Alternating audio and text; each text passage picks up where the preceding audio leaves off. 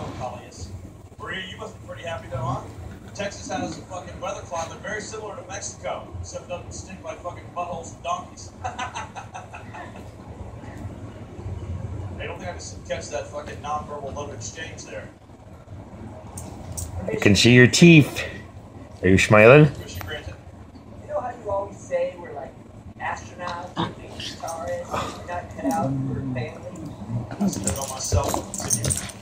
Okay, well, I've been starting to think like crazy. I am one of those persons that does like family. What the hell are you saying, Steve?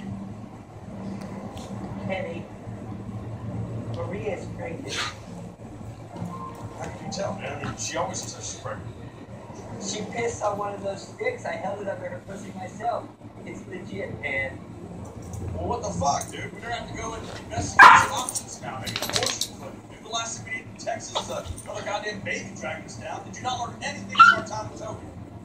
Kenny, that's what I wanted to talk to you about. We're not going to Texas with you. We're going to stay here. And we're going to build a life together in Myrtle.